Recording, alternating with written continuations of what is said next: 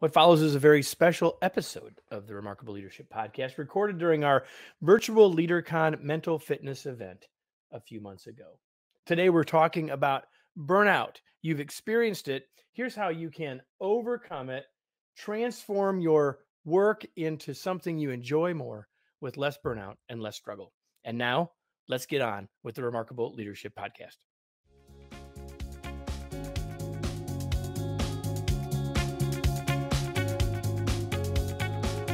Hello again, everyone.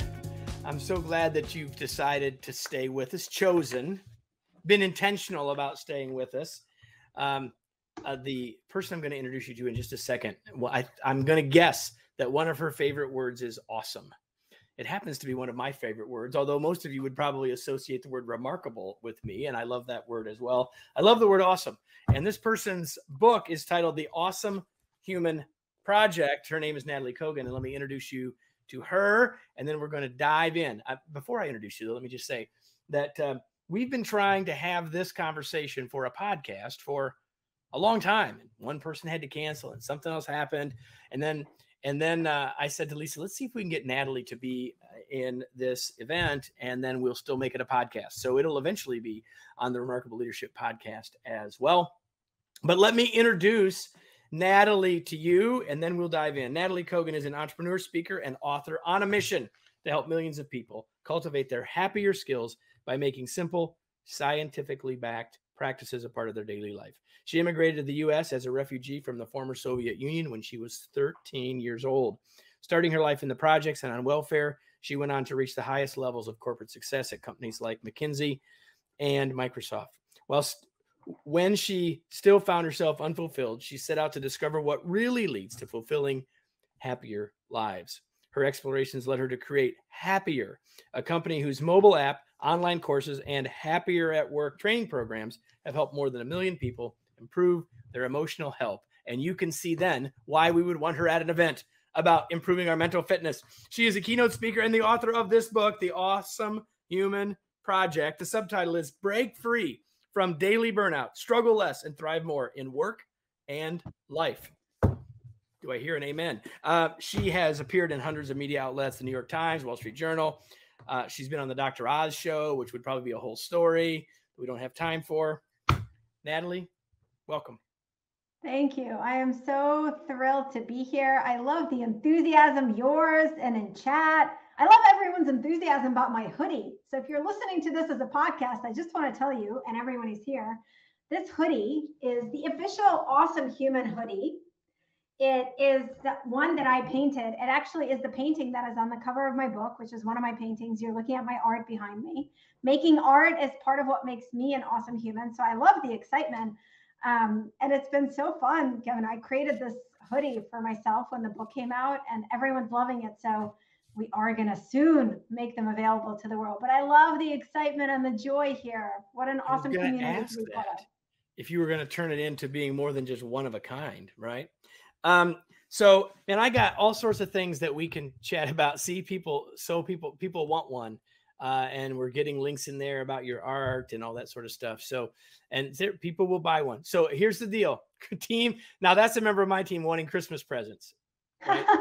So Nataly, here's what I'm going to ask you to do for me. Once you have them for sale, make sure you let us know, and we'll let everybody here know, and we'll make sure we put that in the show notes for the podcast. I love that so much. You know, when it comes out as well. When I launched the book, it's not just the book, it's a movement to help us all embrace our humanity, our uniqueness. So one of the ways we got to remind ourselves is by things we wear. That's the purpose. Well, maybe that's one of the ways that you do this.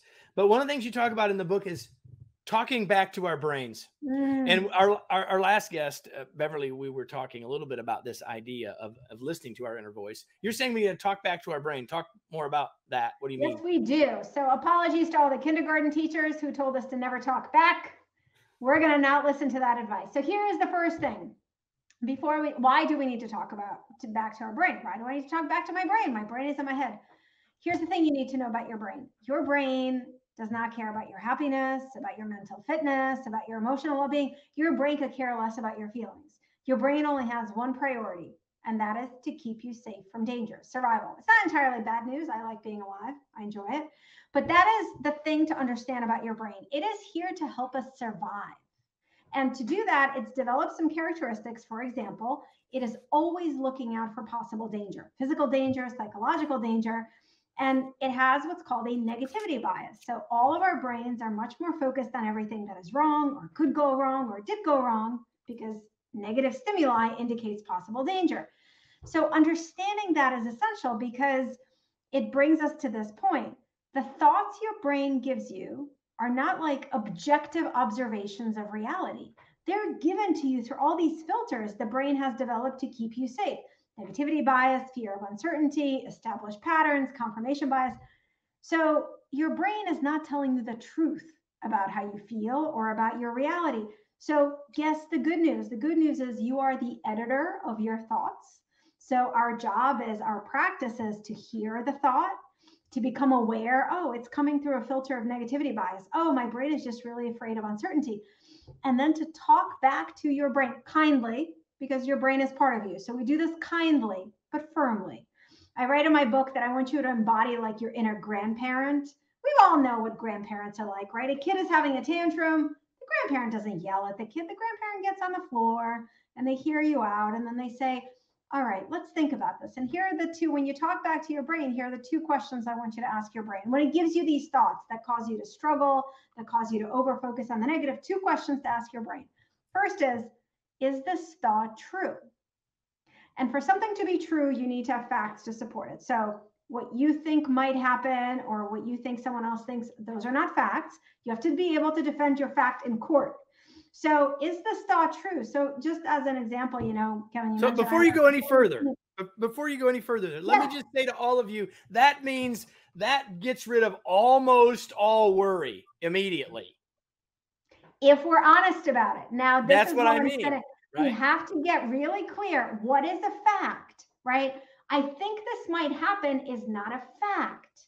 That is a thought. So what are the facts? So just to give you an example, I work with so many teams and companies, and right now a lot of people are going back to the office after being at home, and everyone's negativity bias is through the roof. We're all focusing on the negative stuff. Oh my God, I'm never going to have time for my family. The commute's going to be horrible. I'm going to get COVID, all those things. Okay, so we have to practice. Is that thought true? Everything's going to be horrible. I'm never going to have time for my family. Well, no. What are the facts to support it, right? And so that question, as you said, gets rid of a lot of things. We just have to be really honest about what fact is. The second question, is this thought helpful? So if I engage in this thought, if I go along with it, if I believe it, does it help me work through this challenge? Does it motivate me? Does it fuel my energy? Does it make me a better colleague, leader, mom, person?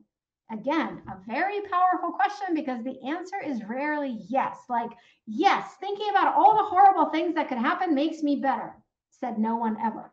So the way that we talk to our brain is we embody that editor of our thoughts. We recognize that our thoughts are not objective reality. There's a lot of filters, and mostly your brain is just speaking from fear because it wants to keep you safe. So is this thought true? Is this thought helpful? So you brought it up, so we can't ignore it, right? We got all this future of work stuff. Now we're going back to the office. Some people are going, some people aren't. Some organizations still haven't decided what they're going to do or when they're going to do it. So what are you noticing with clients and just in your observation about is our emotional fitness? You use the phrase emotional fitness more than mental fitness. Really, we're talking about the same thing. Mm-hmm. Is it more? I'm asking a general question. Is it more frayed now than it has been? Is it even perhaps more frayed now than it was 2 years ago? What's your take on that? 100%. I mean, I was just giving a keynote yesterday, and I think I say this in every presentation now, that we have to recognize we've all just been through trauma, right? And I'm not a doctor. I do want to say I'm not a doctor. I'm not a psychologist, but I do study a lot. And we've all been through something really traumatic. And we've all have depleted what is called our surge capacity, which is our capacity to deal with a lot of stress. We all have it. Humans we're very good at dealing with stress. Like stress on its own, it's not bad. It's when it's ongoing, which is what we've experienced. It's when it doesn't have an end. So we're all depleted. All of our energy is depleted. Our ability to handle stress is depleted. I bet, and I share this with the audience, like, have you found yourself that you're snapping more? You have no patience. You get annoyed easier. It's true for all of us. It's not because you're a bad person. That buffer is gone. That extra capacity is gone because we've all gone through something so difficult. So we're all frayed. All of our emotional, mental, physical energy is exhausted. Our mental, emotional fitness is really frayed. And I think it's really, really important to acknowledge because, people talk about going back to normal. I talk about we need to get to the baseline. Like we're all below the baseline right now. This is a very crude way to think about it, but there's below the baseline, and above the baseline. When you're a baseline, you're doing all right. Above the baseline, you're doing awesome. We're all below the baseline. And we need to get to that place where our brain feels safe. I mean, physically safe, psychologically safe, where we have some extra energy reserve. So yeah, I'm finding this with every kind of team or company that I work with. I think we're all in the same boat. Yeah, I'm going to come back to that below the baseline before we're done. But one of the things that we took for granted when we were in the office, I have on the wall over here, it's a whiteboard. And a lot of people have said, if we could just get back so we could use a whiteboard again, that's a whole other conversation. But in your book, you talk about the emotional whiteboard. So what do you mean, Nataly, by the emotional whiteboard? Yeah, I love that we get to talk about it. So every single one of us right now, you should just look down because you're wearing an emotional whiteboard. And what I mean by that is no. I am wearing the official Kevin blue shirt. That will be a joke to some people on the call. And you're also wearing an emotional whiteboard.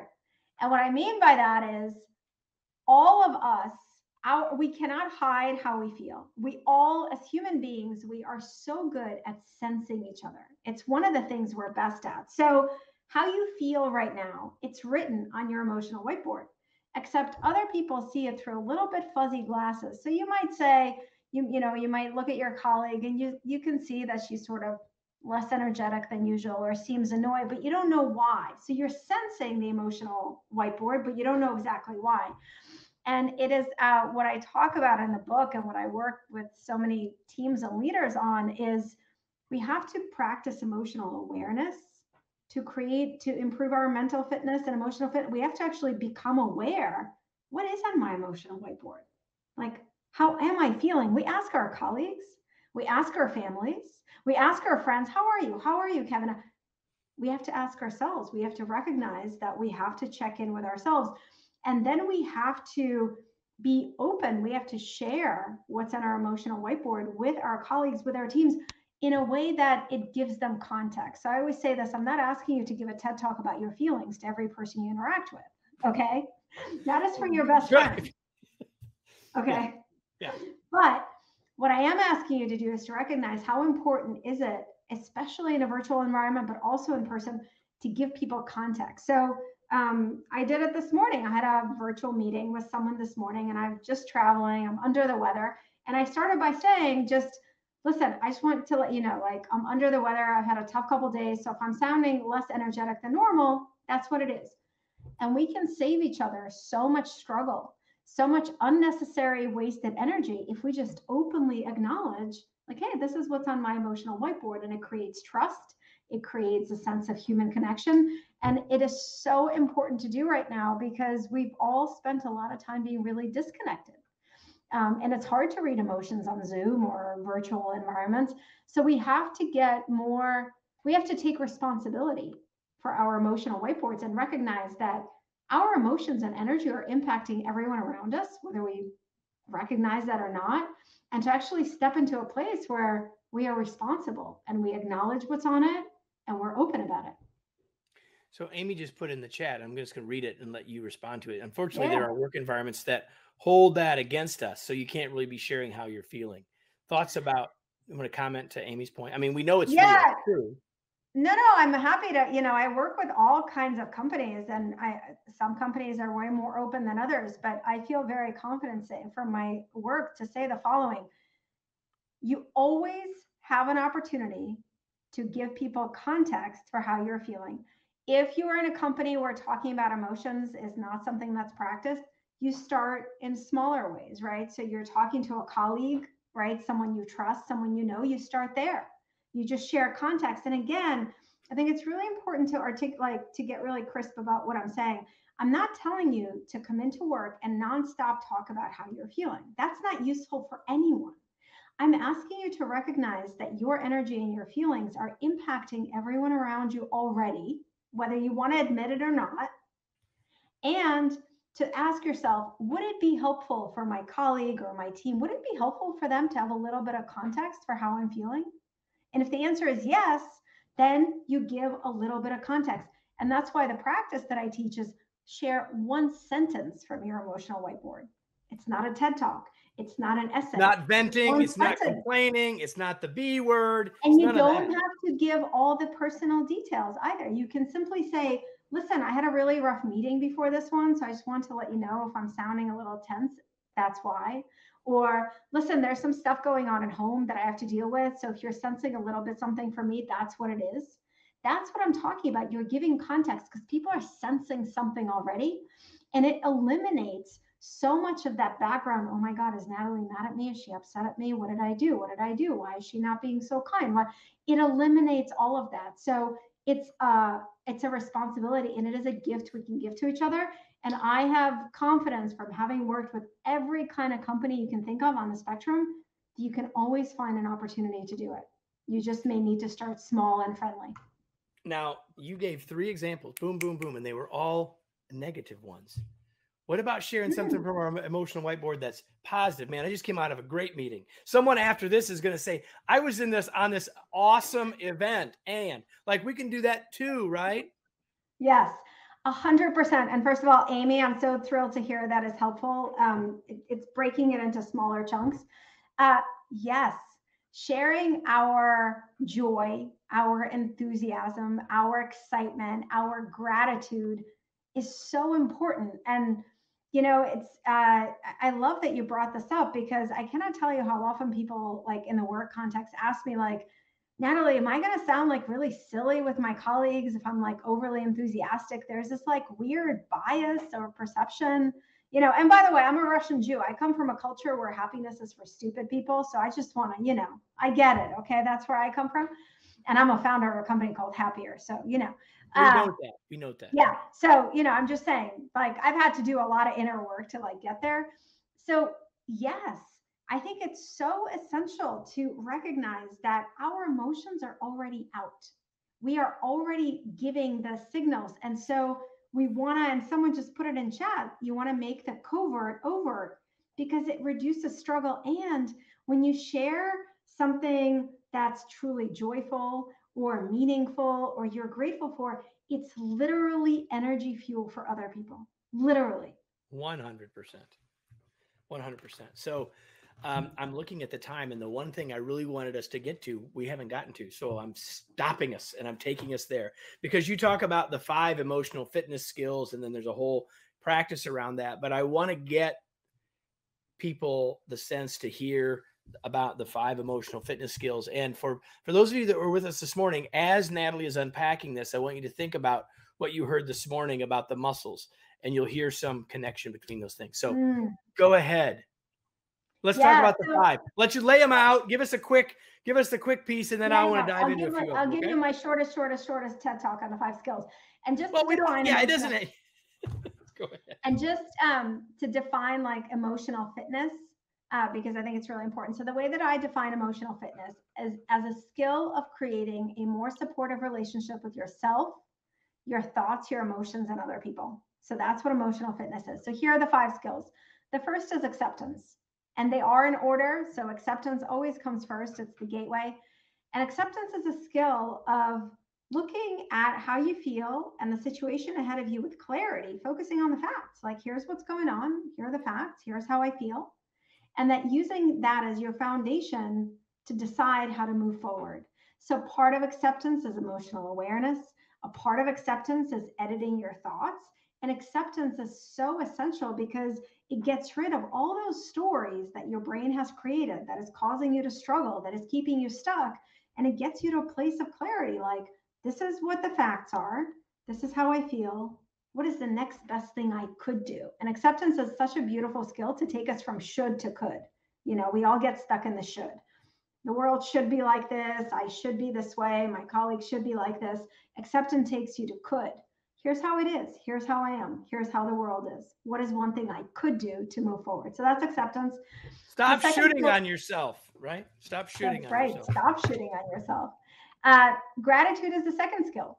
And gratitude is probably more familiar. Gratitude is a skill of focusing your attention on the small positive moments that are already in your day, even when things are challenging, and being really generous in sharing your gratitude with others. And I talked about the negativity bias when we started. Gratitude is the most simple and powerful way to balance out your brain's negativity bias. So your brain just wants to focus on everything that's wrong. When you practice gratitude, you're literally saying to your brain, dear brain, I know these things are challenging, but let's also pay attention to these things that are good and meaningful and comforting. And gratitude gives you joy, but also gratitude gives you resilience to do the hard stuff. The third skill is self-care, which I have a very different definition for than I think we think of self-care as some kind of a luxury or like a gift we have to give ourselves after we do all the things. Well, here's my definition of self-care. It is a skill of fueling your emotional, mental, and physical energy. That's it. We all are here are human beings. We have a limited amount of energy every day. We start with a limited amount of energy reservoir. Everything we do takes energy. So we have to do two things. We have to intentionally fuel it, and we have to do fewer things that unnecessarily drain it. Multitasking, negative self-talk, mindlessly scrolling social media are some good ones. So acceptance, gratitude, self-care. The fourth is intentional kindness. People sometimes get surprised when I talk about kindness as a skill, but I know everyone here is kind, but kindness is a practice. It's something that we do. I always say to people, I don't care if you're kind. What I care about, are you practicing kindness and compassion? So the skill of kindness is simply doing something kind to help or elevate another person and not expect anything in return. And kindness and doing small acts of kindness and just human connection is the best way that I know to fuel that sense of connection, to fuel our relationships, which is something that is so, so important right now. So acceptance, gratitude, self-care, intentional kindness. And the final skill is the bigger why. And the bigger why is the skill of connecting to your sense of purpose, your sense of meaning, by looking at how do the things that I'm already doing, the work stuff, the projects, all the tasks, how do they help someone else?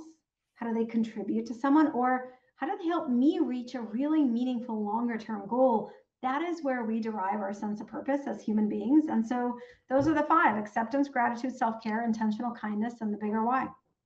So Catherine just put a comment in here about kindness is also a good way to approach self-care. So would you make a comment about the connection between those two? Because there's been a lot, and you obviously are coming in the middle of this day, and a lot of these folks have been listening to other great experts as we've gone along, and you can see in there that people are making these connections, right? Which is absolutely fabulous. And one of the things we've been talking about is that when we do have a limited amount of energy, of course, right? But oftentimes when we're willing to give, we get back. So talk about the connection between intentional kindness, the act of being kind, and how that connects back to self-care. Can you do that for a second? Yeah, and it's actually like a circle, right? So something I say often is you can't give what you don't have. You cannot give what you don't have. And so self-care comes earlier on my list than kindness on purpose, because many of us have grown up in cultures and backgrounds and kind of have learned to put ourselves last and to focus on others.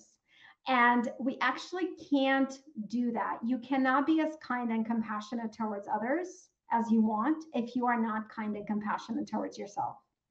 And we have to really, we have to get courageously honest with ourselves about that truth. The way that we treat others is rooted in how we treat ourselves. So being kind towards yourself is the beginning. We have to learn how to be kind towards ourselves, which is part of self-care.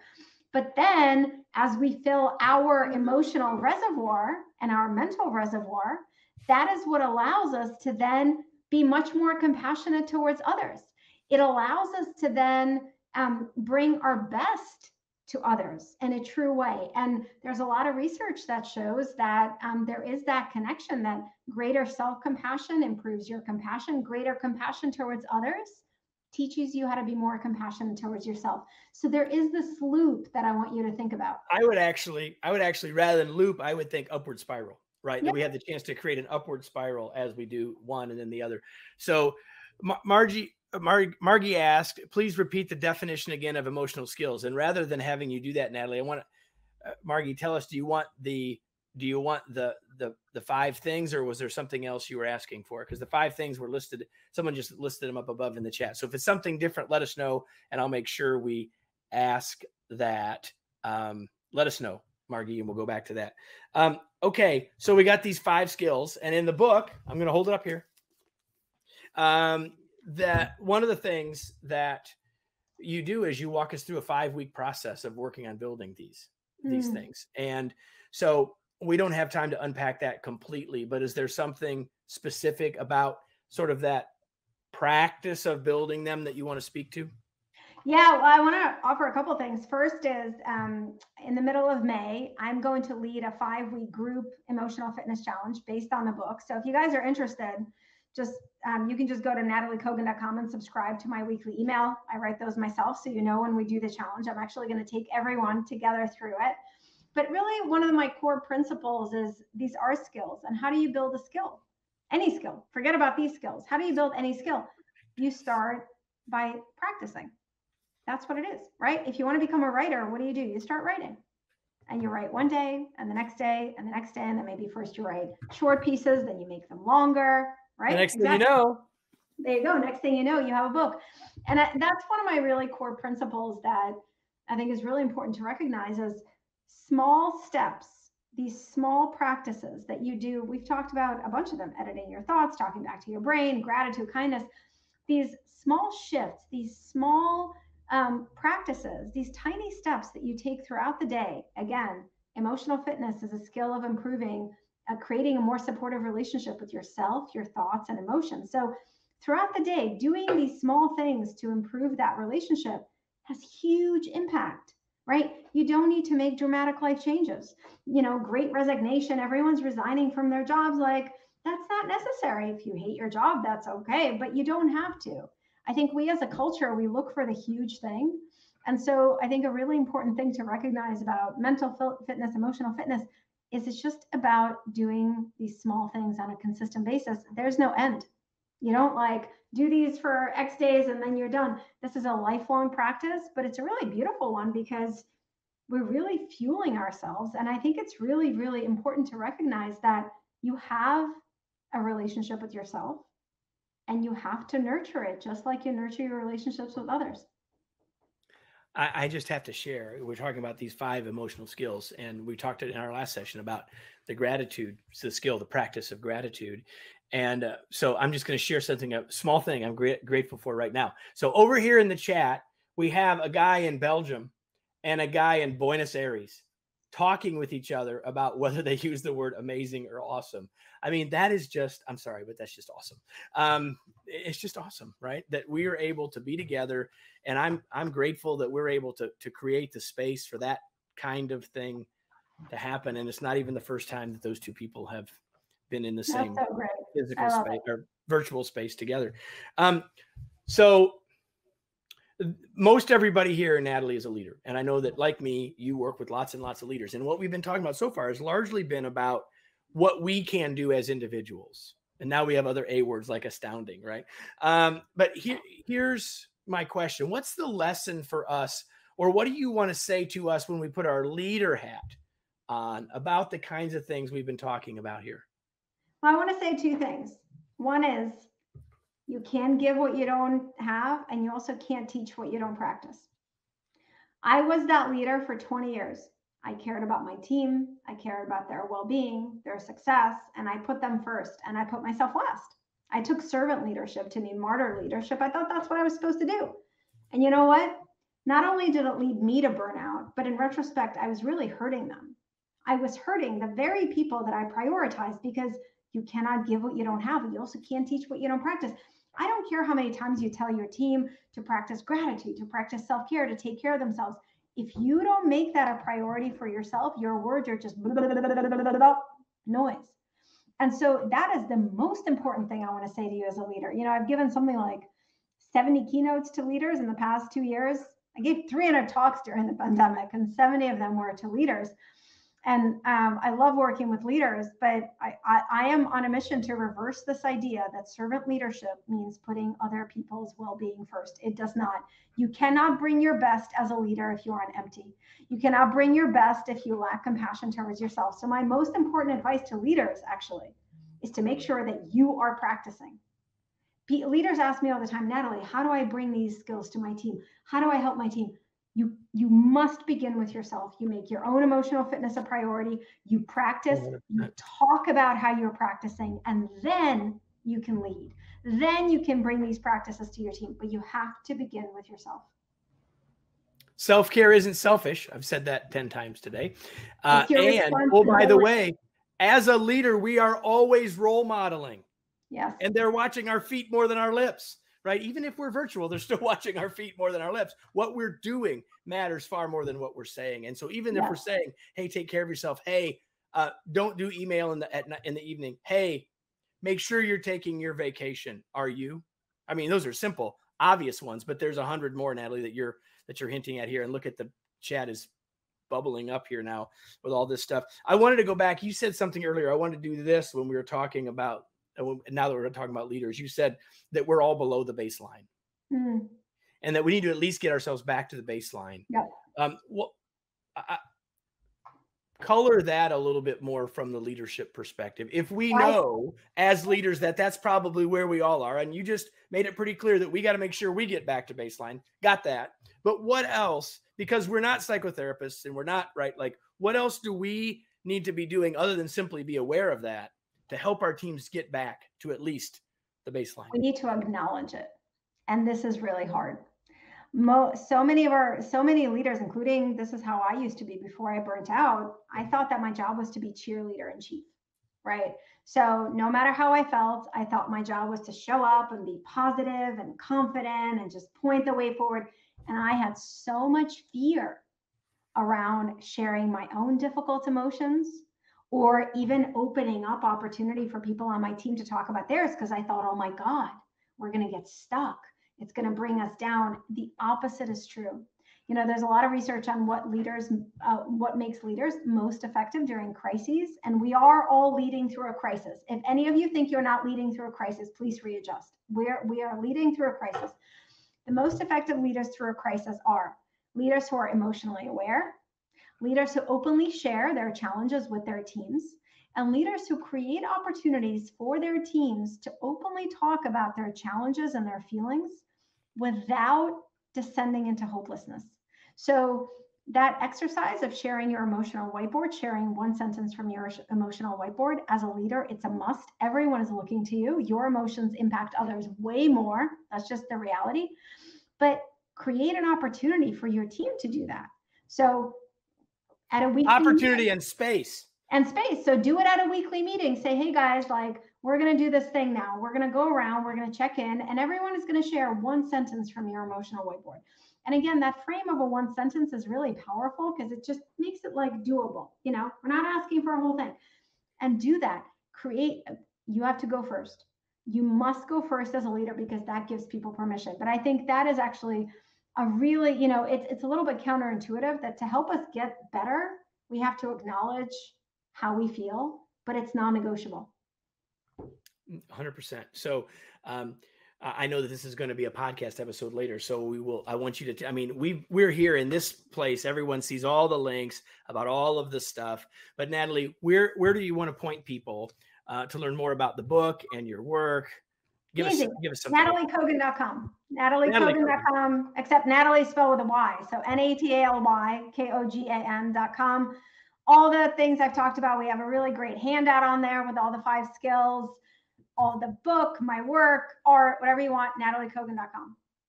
And eventually, everybody, sweatshirts. And you're going to let us know so we can take care of that. So here's a question I've been asking everybody. today.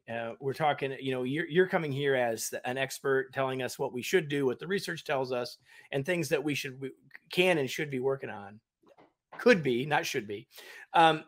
So what are you doing? Like, what's something that you do that helps you with your emotional or mental fitness? Yeah. So, I mean, I'm a human, so I have to practice all the same things. Nothing makes me special just because that's what I teach. Even more, I have to practice. One of the things that I'll just share, because I know our time is limited. For me, my mornings are really important. Mornings are my creative time. It's when I sort of have a lot of ideas. And one of the best things I've done for my emotional fitness is, one, become aware of that. And I do want to start there. It's been true my whole life, but I just had no awareness of that.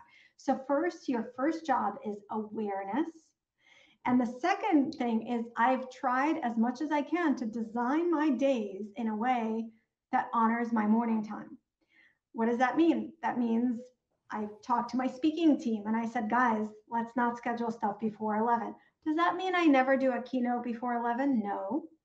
Of course, I make exceptions. I'm a real human being. I run my own business, right? But it's so powerful to recognize, here's what I need, and then to communicate, and as much as you can to design your day to honor that. And for me, that is incredibly fueling. And that honors my humanity, my energy. And so that's one of the things that I just offer that I do, but I offer just to think about, what do you need? What are some things that you can design into your day that really fuel you? And then have those conversations with people in your life to try and create that space. Can you do it 100%? No. Is it worth it? Yes. So I'll just sort of underline and highlight that I am also, and my team will attest, that I am a morning person, and that's when I am at my best in lots and lots of ways. And so I totally hear that. But what I would say to everybody is that I hear often, Nataly, that a lot of people that do what we do talk about being morning people, and not everyone here is a morning person. And the point I would say is, find what your power time is, whatever that is. And it's interesting that you picked time as one of those examples, because I think it applies to all of us. But you said much more than time. So if all you heard from Nataly just there was about your calendar, she was saying a lot more than that. Although no, it's really about honoring what you need. And I actually just want to, just to make it accurate, I hate definitions like morning person, evening person, extrovert, introvert. I think we put ourselves in these boxes. My point is that part of my practice of honoring my humanity is to recognize that I need empty time in the morning to just be. Sometimes things happen, sometimes not. It's not about the morning. It's about the awareness of what I need and that it's fueling for me, right? And so don't put yourself in a box. Morning person. I don't know if I'm a morning person or evening person. I need quiet time in the morning. And recognizing that, and then as much as I can designing for that, is really, really powerful. Nataly Kogan, it has been my pleasure. It's been my honor to have you here. Everybody in the chat, claps, thank yous, whatever. We've been working at getting this to happen. I'm so glad we made it happen. We did. It's a joy to be here with all of you. Thank you for such an awesome discussion. Thank you, all of you, for your enthusiasm. How fun. And I hope let's stay connected in all the ways, including hoodies. I know I got to work on it. I know the hoodies. Exactly. Listen, everybody, you all know the drill at this point. I'm going to end this session, go meet our next guest, and you see all the love for you over there, Nataly. Nataly, thank you so much for being here. What a great audience. I love it. Thank you all so much. Such a pleasure, everybody. All the best.